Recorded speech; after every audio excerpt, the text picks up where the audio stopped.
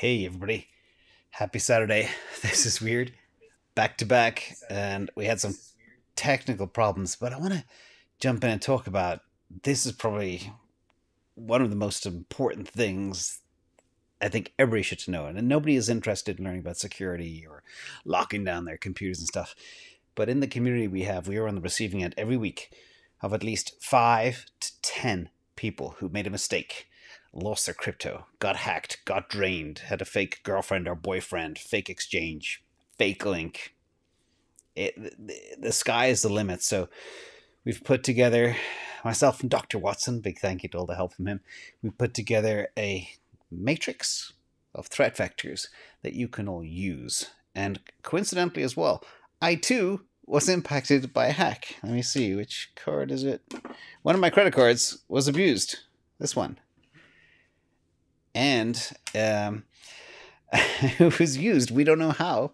And this is why the earlier video, I had to take it upstairs because the downstairs one didn't work because it requires software that runs off that credit card. And I'm like, well, why is the software not working? I thought it was a technical problem, so I had to go do it upstairs and just shoot a rough impromptu video. So, hacking security impacts us all. And whether you have crypto or not, this is a must-see video. Again, let's just jump in. We try to make it as simple as possible, and let's go. So, the video is how to prevent hacks. Let's talk about math, money, freedom, and security.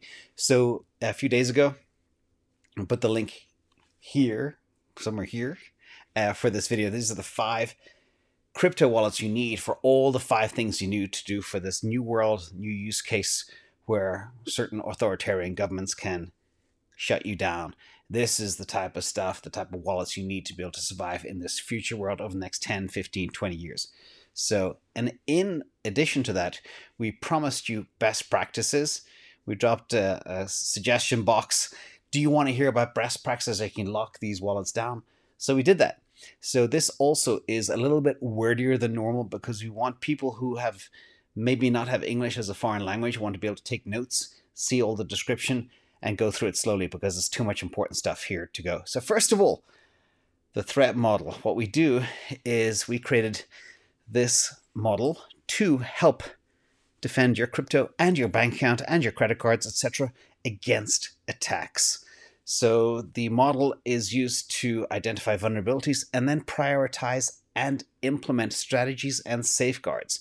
Now, the purpose of the threat model is to systematically analyze the defenses you need to implement given the nature of the security system and the likely ways in which it can be attacked. And please do your own threat model and ask yourself, where am I most vulnerable to attack based on our matrix? Second, what are the most relevant threats to me? And third, what can I do to safeguard against those threats? Okay, so visually, what it'll look like is this. This, you will have your critical assets, as we discovered in the video 2 days ago. You need 5 different categories of wallets to be able to act in this new modern world. Custodial wallet, mobile wallet, hardware wallet, desktop wallet, and Web3 wallet. Then you need a set of defenses that are aligned to those assets. It could also be cell phone, etc. You need to be able to back up everything, harden your devices, harden your account, and improve yourself. We'll walk through all of that as well. And we'll cover it across all the threats.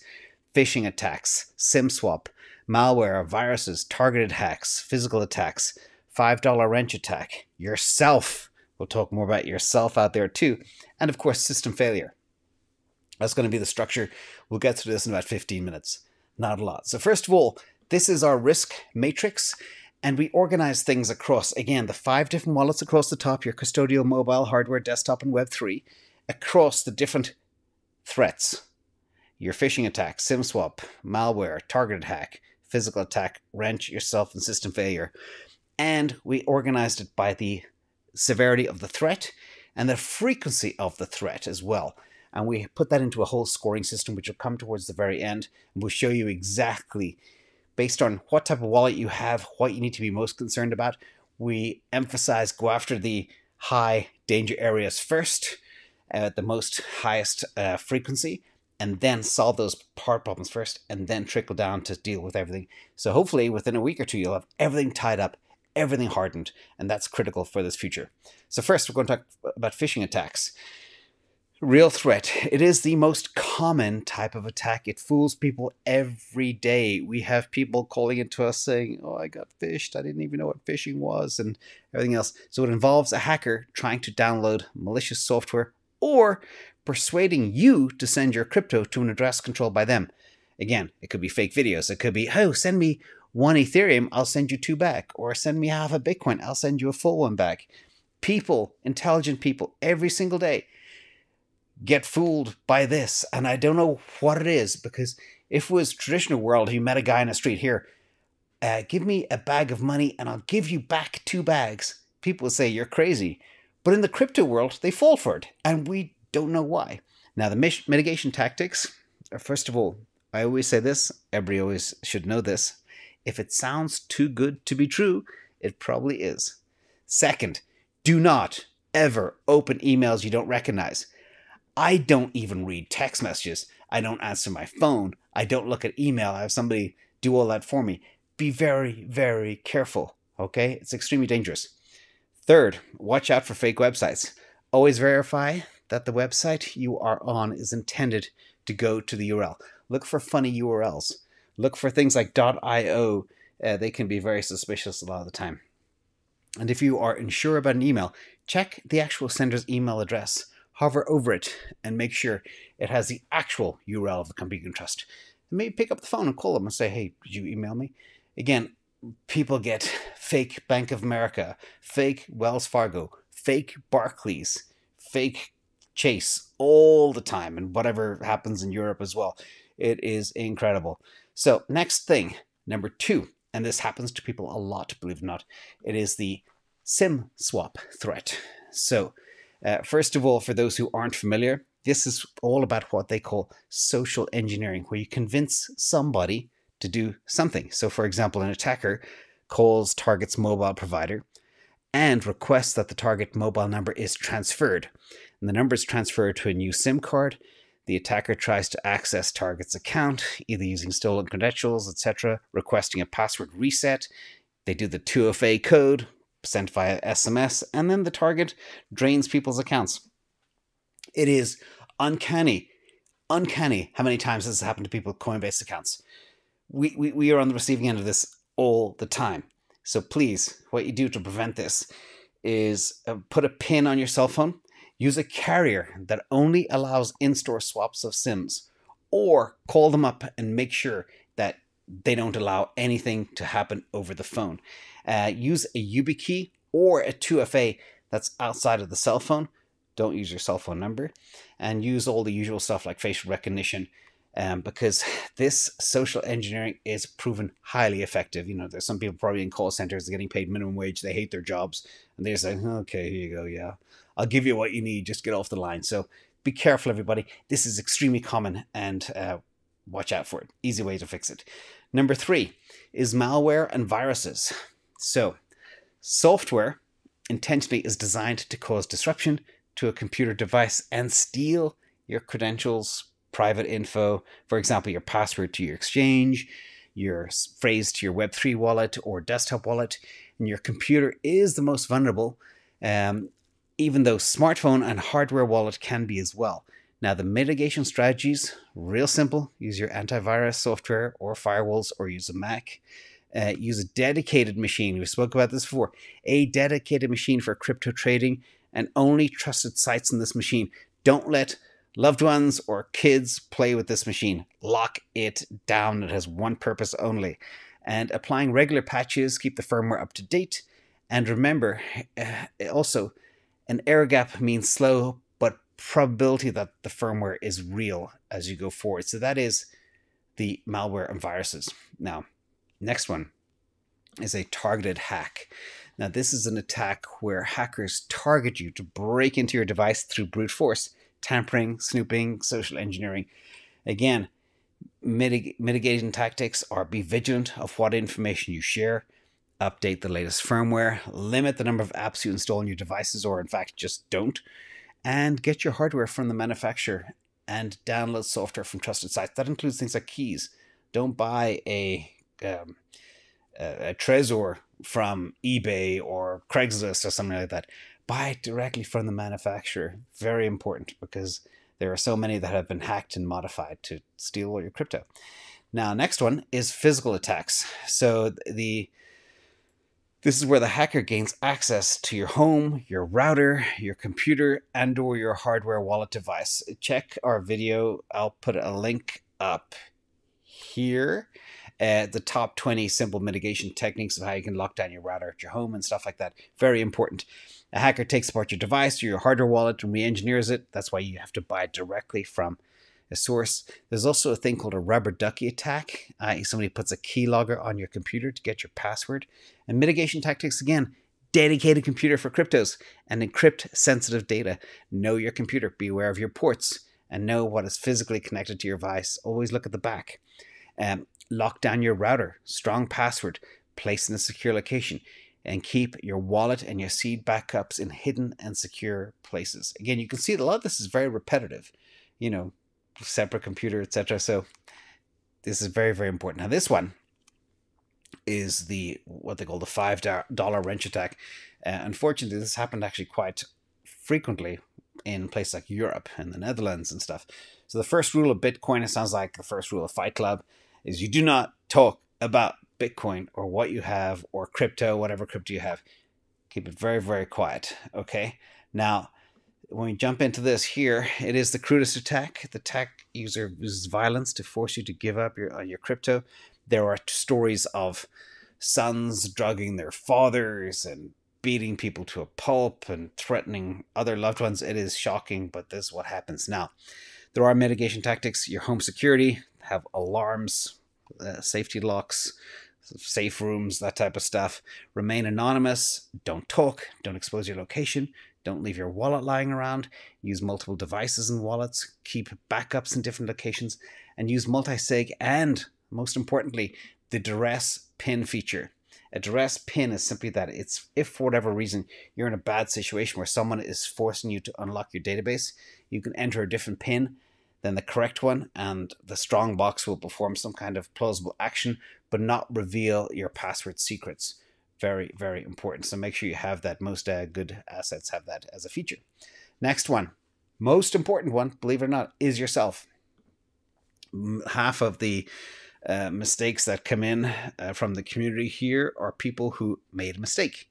For example, wrong address, etc. But your number one security risk is yourself. You can compromise your security by not using a device properly. You can forget your passwords, lose your seed phrase, forget where you stored your seed, and not planning for death or a traumatic brain injury or a serious illness. All of these things can really put a wrinkle in your plans and your ability to leave crypto to loved ones. Now, your mitigation tactics are having backups and making a note where you stored them. You can write it in code. You practice. Use your device, restore your seed, etc. Get familiar. Don't do it when it's a rainy day. Be aware of how to do it. Very important. Always double check the address you're sending crypto before sending. Send a tiny bit first. Verify it's received. And multi-sig, or at a minimum, educate your loved ones on how to restore your seed. Very, very critical. Write all these steps down. Follow them religiously. Next, the threat of a system failure. Again, when your device fails, it could be age. Sometimes hardware devices last 5 to 7 years. It could be bugs. It could cause a loss of data. There are examples of fire, flood, earthquakes, war, kids playing with stuff, smashing stuff. Who knows? Dogs eating things. Anything is possible. But sometimes the hardware or software can become defective over time. So mitigating strategies is your seeds. Write them down, store them in a safe place. That is your backup. And have backup devices where you can restore your seeds to, and practice recovering your seeds. And show your loved ones how to restore your seeds. Very, very important. And let's get to the fun part. Let's score all this up and help you guys focus on where you need to focus first. Here's the math. So we scored all of the type of wallets against the different type of attacks that are most frequent. And you can see here, per our scoring matrix, you yourself, that big red line, second from the bottom, scores an 8.9.